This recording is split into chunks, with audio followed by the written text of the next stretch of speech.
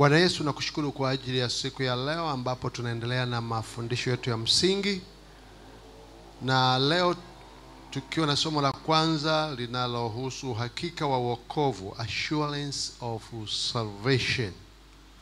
Tunaomba baraka iliyo katika mafundisho haya iwe pamoja nasi na kwa kila mmoja atakaye sikia mafundisho haya akapate kupokea baraka iliyokusudiwa katika jina la Yesu. Amen. Amen. Bwana asifiwe. Haleluya. Uhakika wa wokovu, uhakika wa wokovu. Uhakika wa wokovu ni kitu cha muhimu sana kwa actually uhakika wa kila kitu ni wa muhimu. Sasa tukija kwa habari ya wokovu, ni muhimu kuwa una hakika. Nina hakika na hakika that I know I am saved.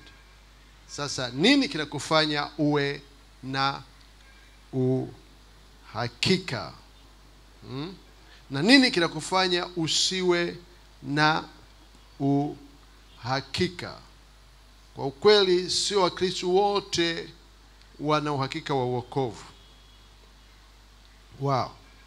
Lakini Mungu anatamani Wakristo wote, waamini wote waweze kuwa na uhakika wa wokovu wao. Kati ya vitu ambavyo vinafanya watu wasiwe na uhakika wa wokovu ni mapokeo, especially watu ambao wametoka katika Christian background. They think and they feel that unaniambia nini kipya? Mimi ni Mkristo. What extra do I need? Sasa ukweli wa uhakika ni wa muhimu. Kwa hiyo, na kati ya vitu ambavyo vinafanya wasiwe na uhakika ni background yao. Wanategemea background yao. Mimi nimezaliwa kwenye familia waliookoka, so mtoto wa simba ni simba. This is the only place ambapo it doesn't work that way. Ndio, mtoto wa nyoka ni nyoka, mtoto wa simba ni simba, lakini mtoto wa mzazi aliyeokoka hawi ameokoka. Hapa ndipo kwenye tofauti. Umezaliwa kwenye familia ya watu wa Mungu au watu waliookoka, it's a good news. Lakini hakuna automatic salvation, automatic na wewe umeokoka, hakuna hiyo. Unazaliwa mwanadamu, tunazaliwa wanadamu kama kawaida. Kwa hiyo yale ambayo yanatakiwa yafanyike ili mtu afikie kupokea baraka ya wokovu ni kwa watu wote. Haleluya. Sasa mara nyingi watu wanachukua wanachukua zaidi hisia zao, they are feeling.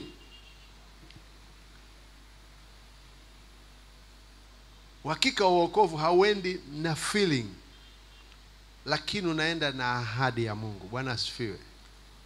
Does not go by feeling, it goes by God's promise. Hallelujah. Amen. Hiyo ni ya muhimu sana.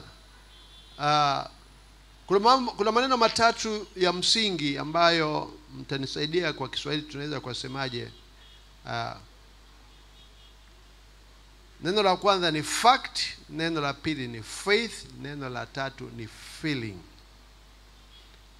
Sasa kwa wale ambao tumetoka kwenye Christian background, tunataka kuegemea kwenye feeling. Feeling ndio hisia. Tunataka kuegemea kwenye hisia. Hisia, mimi ni kwanza ninaitwa John. Hata jina langu linasema nini? Baraka. I'm a blessed man. What extra do you want me to be? Sasa, lakini inapaswa kubase na fact. What the fact? Ukweli. Fact ni nini? Ni uhakika, ukweli. Uhalisia. Asante sana. Uhalisia. uhalisia kwamba Christ died and rose again for my sin. Uhalisia kwamba Yesu alikufa na kufufuka kwa ajili ya dhambi zangu. Ukweli kwamba, the fact that Christ died and rose again for my sin. Huo ukweli ndio unasimama na kunifanya mimi niwe nimeokoka. It's not about feeling. Neno la msingi la pili, bado tuko kwenye utangulizi, ni faith. Imani. My decision to accept the gospel of Christ. Uamuzi wangu wa kuipokea injili ya Yesu. Uamuzi wangu wa kuipokea injili ya Yesu. Kwa hiyo imani hiyo inakupeleka kwenye kuwa mtu awe ameokoka, tukitangulia na ile uhalisia au hiyo fact. Then tunakuja sasa kwenye feeling. Hey brother, how do you feel? I feel good. Unajisikiaje? Najisikia vizuri. Najisikia vizuri. Lakini uhalisia unabaki kwamba regardless of how I feel, no matter how I feel, haijalishi najisikiaje, lakini my trust in Christ should also be the same. Lazima ubaki na tumaini lako katika Kristo. How do I feel? Yes, you feel good. Lakini tumaini langu katika Yesu, hilo ndio linalosimama. Hilo ndio linalosimama. Tumaini langu katika Yesu ndio linalosimama na kuniweka katika msingi wa kuwa nimeokoka. So, fact, faith, feeling. Feeling all right. Ukishaokoka you have to feel good. Lakini inatanguliwa na ukweli, inatanguliwa na imani. Ukweli kwamba Yesu alikufa na kufufuka kwa ajili ya dhambi zangu. Imani ya kwamba nimeipokea injili ya Yesu Kristo. Hallelujah. Feeling, najisikia vizuri. Na ukweli unabaki pale kwamba namtumaini Yesu Kristo. Hallelujah. Hallelujah. Basi hebu nisome huu mstari katika kama utangulizi. Yohana wa kwanza 5 mstari wa 13. Yohana wa kwanza 5 mstari wa 13.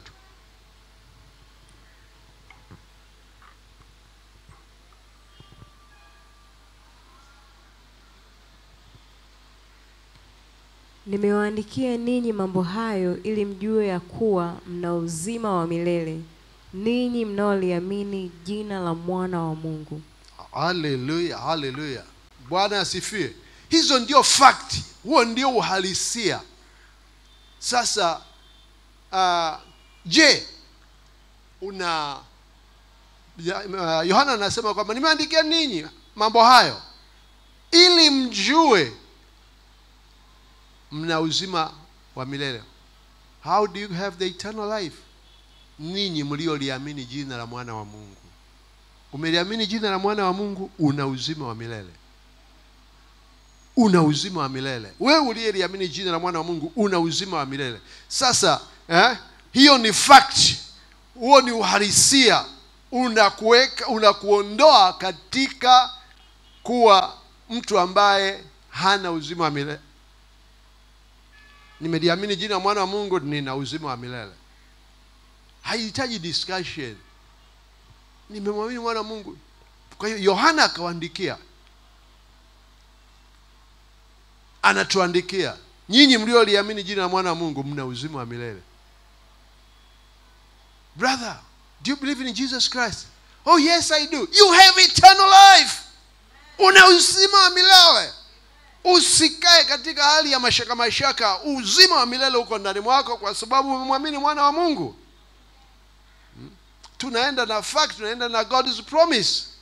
Ahadi za Mungu zinasimama. Kwa hiyo tunasimama katika kuziamini. Hatuendi na feeling, tunaenda na ahadi za Mungu, tunaenda na fakti, tunaenda na kweli ya neno inavyosimama. Haleluya. Okay, basi tuende kwenye somo letu, kipengele cha kwanza. Tuangalie maana ya uhakika. Kumbuka somo letu ni uhakika wa wokovu. Nini maana ya uhakika? Nini maana ya uhakika?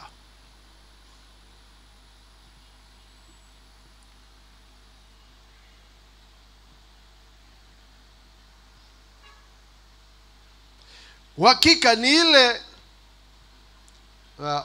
ni ile hali ya kujua, kuwa na hakika in your mind, katika akili zako, katika roho yako, in your mind and the spirit, kwamba I belong to God. Yaani unajua kabisa katika akili na katika roho, mimi ni wa Mungu.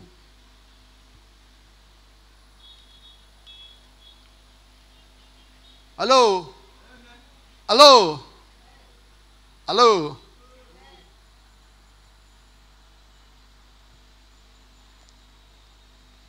How many you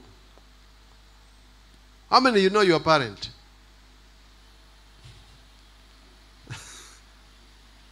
How many you are sure and you are sure? Yeah. I sure na kabisa yule ni baba yangu na yule ni mama yangu.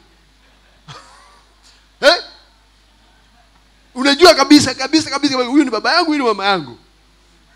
There is no question, no doubt. Sasa tunatakiwa tufike hiyo level tunapokuja kwa habari ya uhakika wa wokovu. Yaani uwe na hakika beyond doubts. Nina hakika.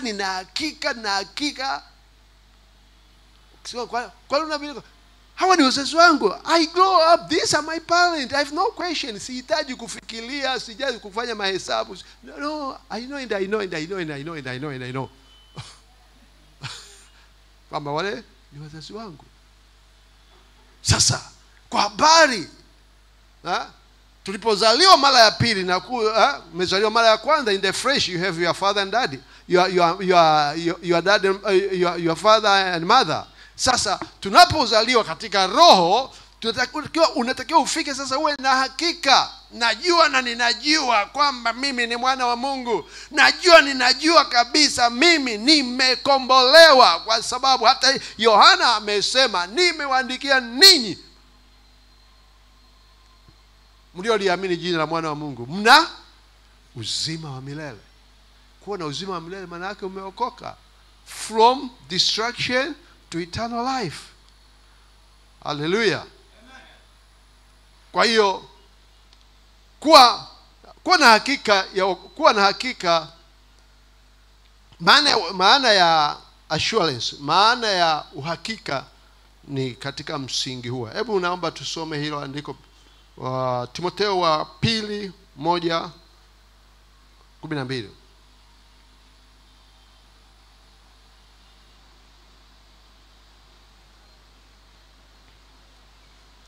Timotheo wa pili 1:12.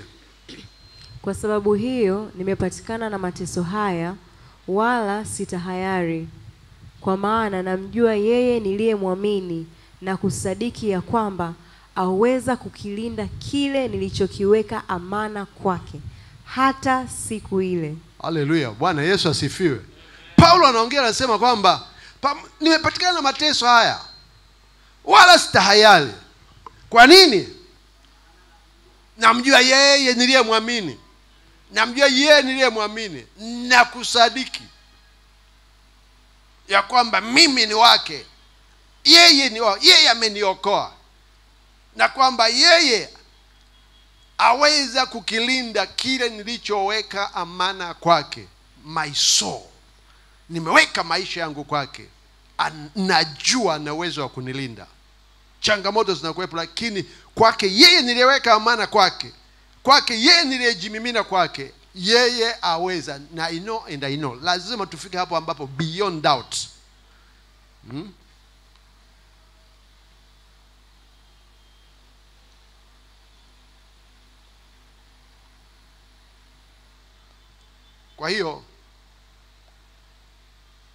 Kwa hiyo mtu anapokuwa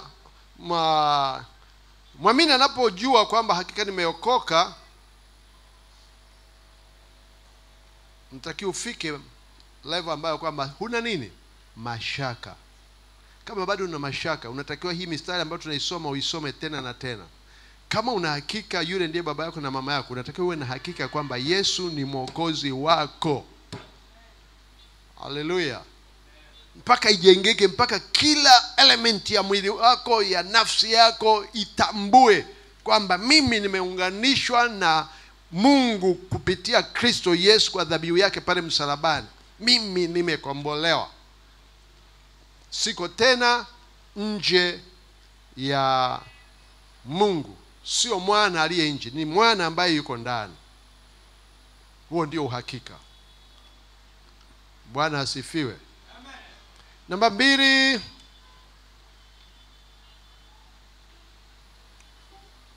hebu twende tuangalie baadhi ya mathibitisho ya wokovu. Some of the proof of assurance.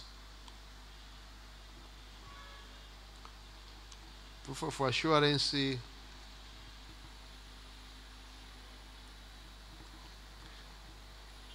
Kuna maswali manne hapa ambayo naweza kukuuliza. Je, umekuja kwa Yesu? Did you come to Jesus? Hey, mbona mnakosa majibu? Did you come to Jesus? Have you come to Jesus? Did Jesus reject you? Yesu amekukataa? Do you believe Jesus has accepted you? Unaamini Yesu amekupokea? Na kama hajakukataa, maana yake ni nini?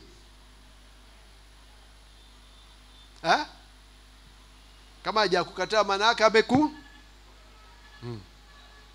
Are you saved? Je, umeokoka? Je, umeokoka? Sikiliza sauti, kuna watu hawatamki, kuna mashaka. Je, umeokoka? Umemsikiaje huyo jirani yako? Mbona kama anawashaka? Mwambie inabidi nikupeleke msalabani. Haya maswali manne ukijiuliza, lazima ufike mahali ambapo you have the assurance. Yohana 6:37. Yohana 6:37. Wote anipao Baba watakuja kwangu, wala yeyote ajaye kwangu sitamtupa nje kamwe. Bwana asifiwe. Bwana asifiwe. Ukirudi kwenye yale maswali sasa, ukiunganisha na haya maelezo ya Bwana Yesu mwenyewe, you get your assurance. Wote anipao Baba watakuja kwangu. Je, nimeenda kwa Yesu? Yes, I have. Je, Yesu amenipokea? Wala yeye ajaye kwangu sitafanyaje? Sitamtupa kamwe. Yesu hajawahi na hana mpango wa kukutupa. Kwa hiyo hakika umeokoka. Hakika nimeokoka. Lazima uweke huu msingi ndani mwako ili kufuta elementi za mashaka ambazo shetani anapenda kuzipanda ndani ya watu. Mashaka yale yakiingia yanakukosesha baraka ya neema ya wokovu, ya baraka ya wana wa Mungu, ya wewe kutembea katika ushindi. Doubts kill faith. Doubt kill the reality. Lakini ukiamini kama neno linavyosema kwamba wote waliokuja kwangu sitawatupa kamwe. I have come to Jesus. Na yeye hana mpango wa kunitupa na hajanitupa. Kwa hiyo mimi nimeokoka. Hallelujah. So you are saved. Hallelujah.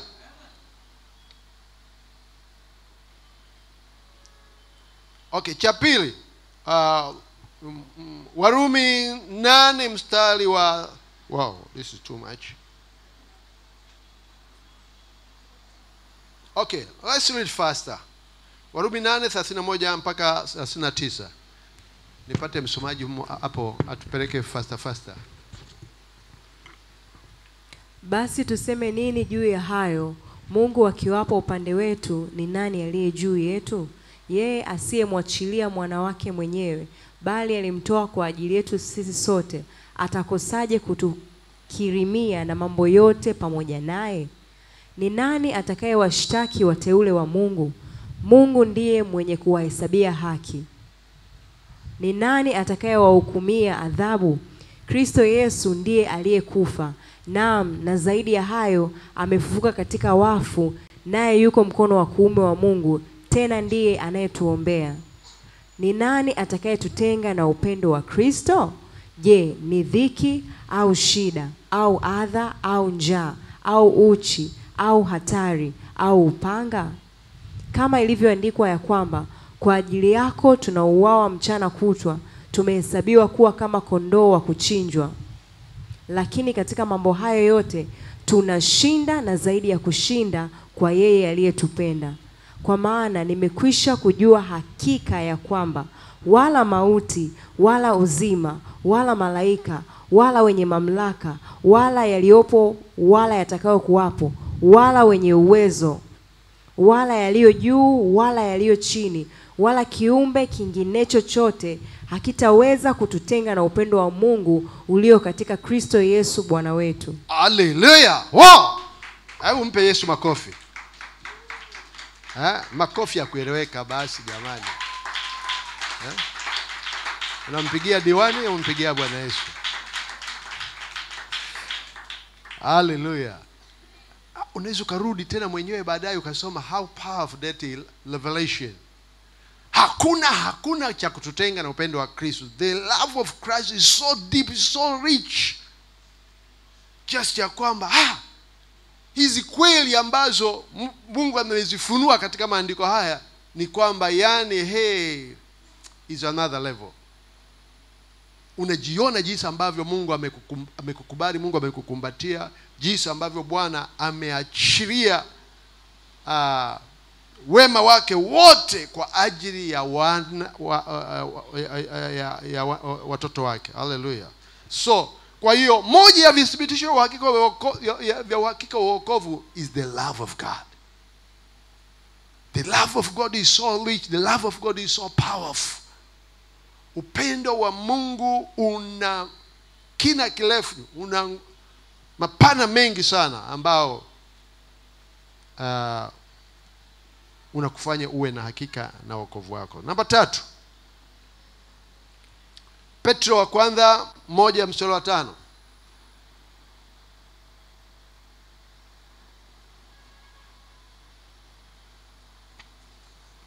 Petro wa kwanza, somea hiyo. Nanyi mnalindwa na nguvu za Mungu kwa njia ya imani, hata mpate wokovu ulio tayari kufunuliwa wakati wa mwisho. Tunalindwa na nguvu ya baada ya kuokoka. Huhitaji kukaa na mashaka, will I follow?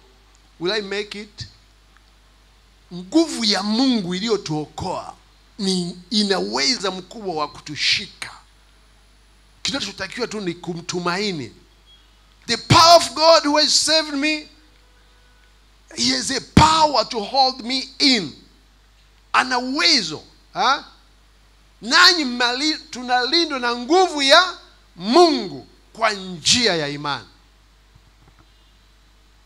Kwa hiyo wokovu ulioupata huhitaji kukaa na mashaka. Lazima uwe na hakika kwa sababu ya nguvu ya Mungu iliyokuokoa na nguvu ya Mungu itakayokulinda. Hallelujah.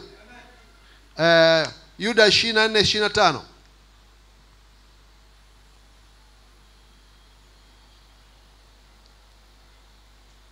The one chapter of Jude.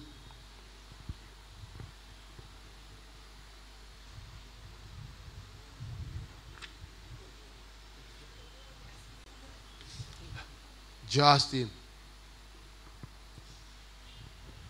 Yeye awezaye kuwalinda ninyi msijikwae na kuwasimamisha mbele ya utukufu wake bila mawaa katika furaha kuu. Yeye aliye Mungu pekee, Mwokozi wetu, kwa Yesu Kristo Bwana wetu, utukufu una yeye na ukuu na uweza na nguvu tangu milele na sasa na hata milele. Amina. Ana uwezo kutulinda tusijikwae.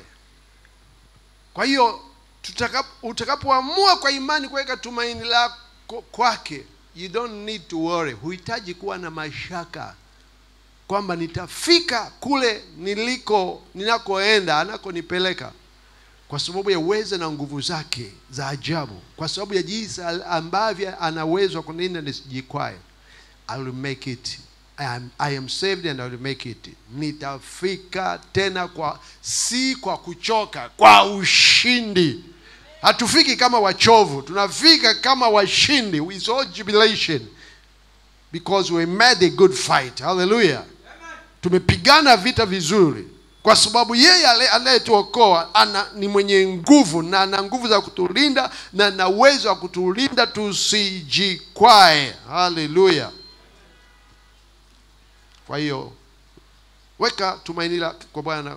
Kwa hiyo uthibitisho wa uhakika wa wokovu ni kwa sababu ya haya mambo manne ambayo Bwana haya mambo yote aliyoweka Bwana: nguvu ya kutulinda, the keeping power, the power of love, and number 4, Warumi 8:16.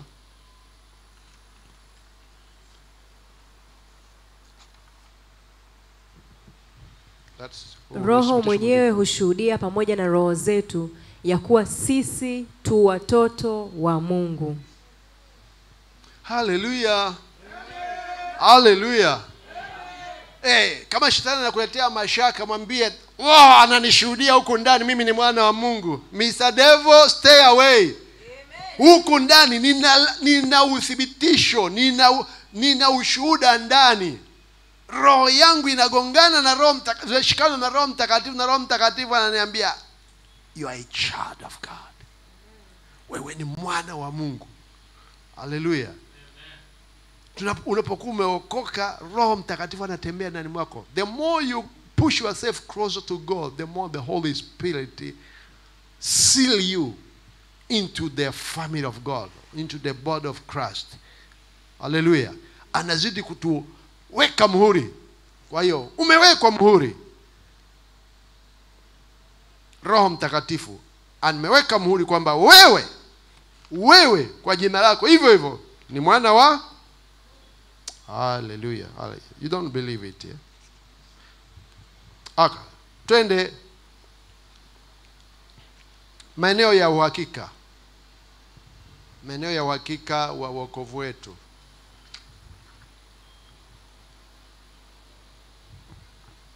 Isaya 12 mstari wa 2.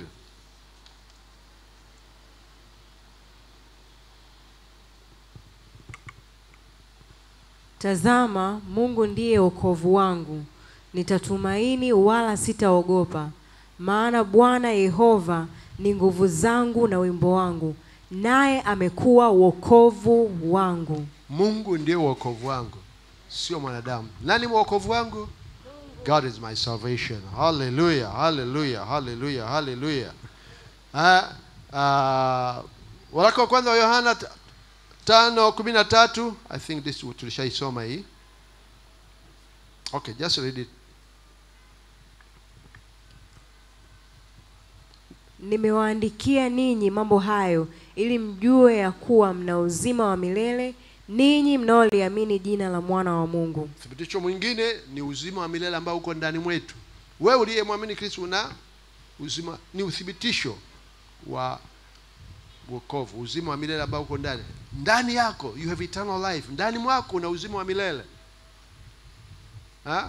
Wewe hauishi kesho. Wewe hauvanishi kama panzi, kama sisimizi. Una uzima wa milele ndani mwako. You have eternal life. You are going to live forever, not in hell. Mbinguni. Bwana asifiwe. Kwa sababu uko ndani ya Kristo. Hallelujah. Hallelujah. And this one is nice. This is more exciting. Hebu tuende katika Wathesalonike wa kwanza 1:4.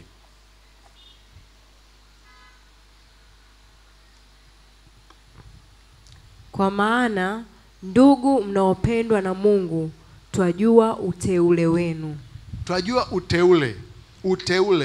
Uteule. Bwana asifiwe. Amen. Mmeshasikiaga baada ya pakitokea uchaguzi, kabla watu hawajapishwa wanaitwa wateule? Sio? Sawa. Na sisi ni wateule wa Mungu tu, bado tukuapishwa. Hallelujah. Tulishindaje kura? I voted for God. God voted for me. The devil voted against it. Nani mshindi? Hello? God is the winner. Na kura ngapi? 2. Shetani anazo ngapi? 1.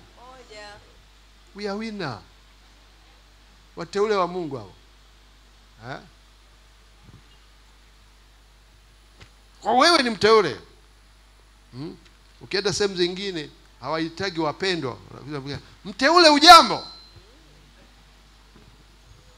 I'm the elect of God. Nimeshashinda kwa sababu kura zimetimia. Kura zimetimia. Bwana amepiga, mimi nimepiga kura kinyume na shetani, na Mungu akapiga kura kwa ajili yangu kinyume na shetani, na shetani akajipigia kura 2-1.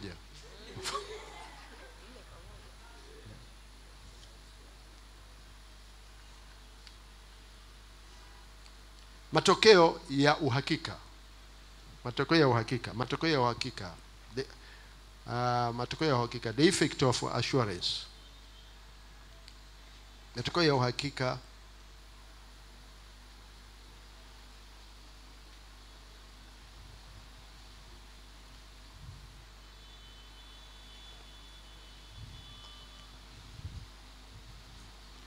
Matokeo ya uhakika. Waraka wa kwanza wa Yohana 3:14. Waraka wa kwanza wa Yohana 3:14.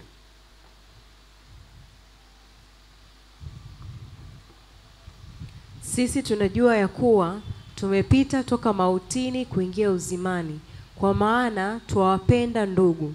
Yeye asiyependa akaa katika mauti.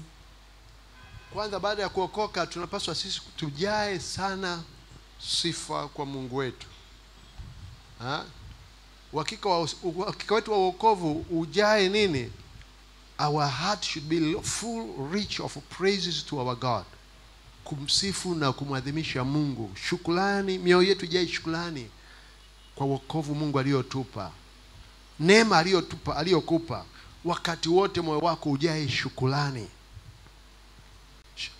Shukrani ni ufunguo mkubwa sana ambao utakufanya uwe karibu sana na Mungu, kwa sababu unaua hofu, shukrani zinapandisha imani, inaua hofu. Imani na hofu huwa haziwezi kukaa pamoja. Palipo na hofu, imani lazima ife. Palipo na imani, hofu lazima ife.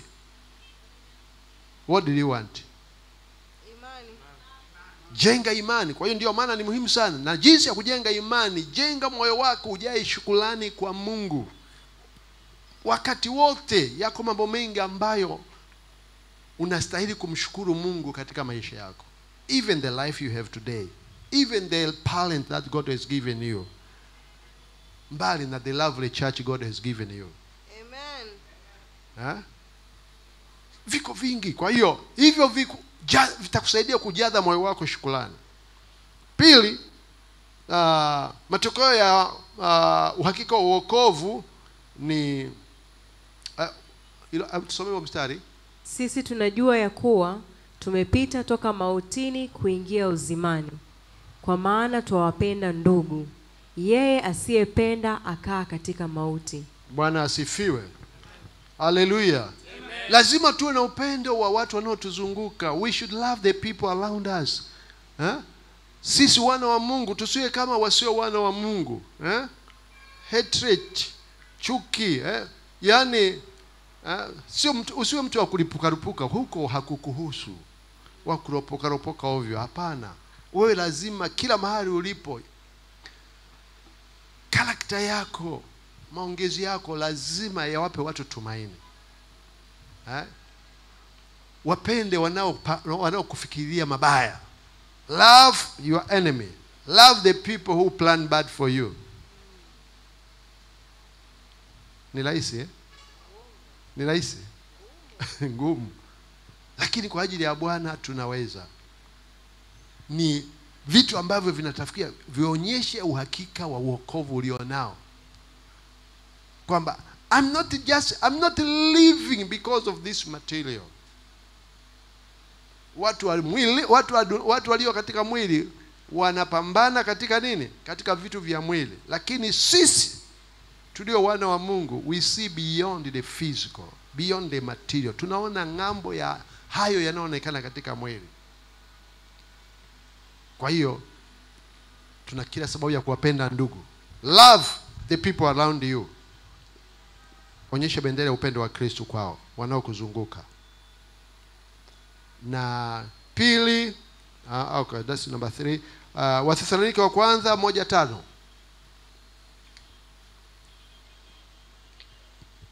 Wathesalonike wa kwanza 1:5. Ya kwamba injili yetu haikuwafikia katika maneno tu, bali na katika nguvu na katika Roho Mtakatifu na uthibitifu mwingi, kama vile mnavyojua jinsi zilivyokuwa tabia zetu kwenu kwa ajili yenu. Haleluya.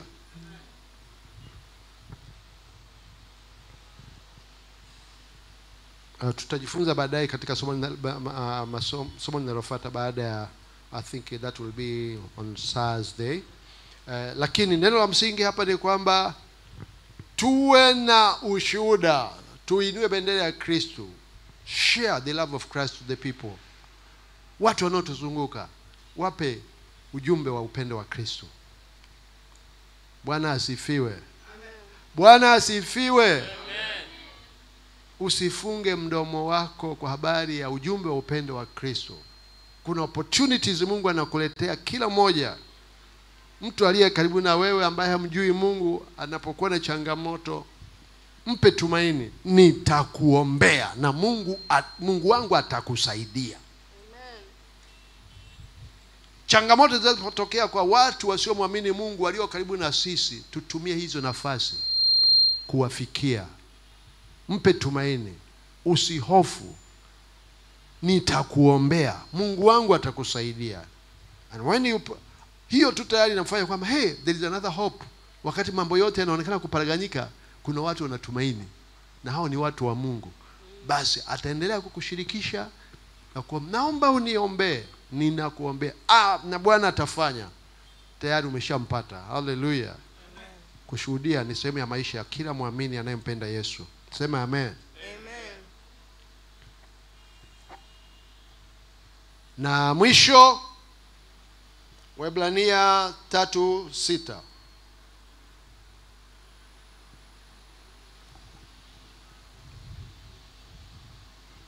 Waebrania 3:6. Bali Kristo kama mwana juu ya nyumba ya Mungu, ambaye nyumba yake ni sisi, kama tukishikamana sana na ujasiri wetu na fahari ya taraja letu mpaka mwisho. Uwe jasiri. Wana wa Mungu wanakuwa majasiri siku zote. Hiyo ni grace ambayo tumepewa ndani ya Roho Mtakatifu. Ujasiri. Ujasiri. Mimi ni wa Yesu, mimi ni mwana wa Mungu.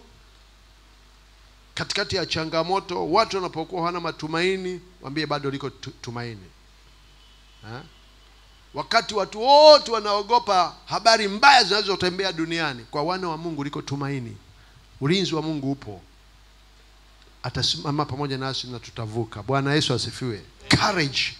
Ujasiri. Simama na ujasiri wenu. Utunze ujasiri katika jina la Yesu. Amen.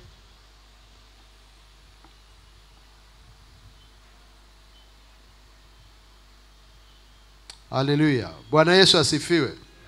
Bwana Yesu asifiwe. Amen. Okay. Basi naomba ukumbuke Tukumbuke maana ya uhakika. Maana ya uhakika ya wokovu ni kujua na kujua kuamini, kama jinsi ambavyo una hakika wale ni wazazi wako, uamini ya kwamba Yesu amekuokoa na wewe umeokoka. Haleluya. Na ground na mathibitisho ya wokovu tumeshayaona. Upendo wa Mungu tumetaja kadhaa, lakini angalau moja lishike. Kumbuka hata angalau huu upendo wa Mungu, upendo wa Mungu, nguvu za Mungu alizoziachilia kwa ajili ya kutulinda. Haleluya. Ushuhuda wa Roho Mtakatifu ndani unaopiga kelele, yes, mwana wa Mungu.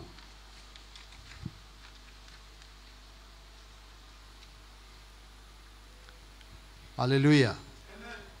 Bwana Yesu, tunakushukuru kwa ajili ya haya ambayo tumejifunza katika hili somo la uhakika wa wokovu. Bwana, asante kwa sababu kila ambaye amepokea hili neno utampa neema ya kusimama imara na uhakika wa wokovu ulio ndani ya moyo wake, na mamlaka yako yakapate kumtunza kila mmoja katika mamlaka ya jina lako Bwana Yesu. Amen.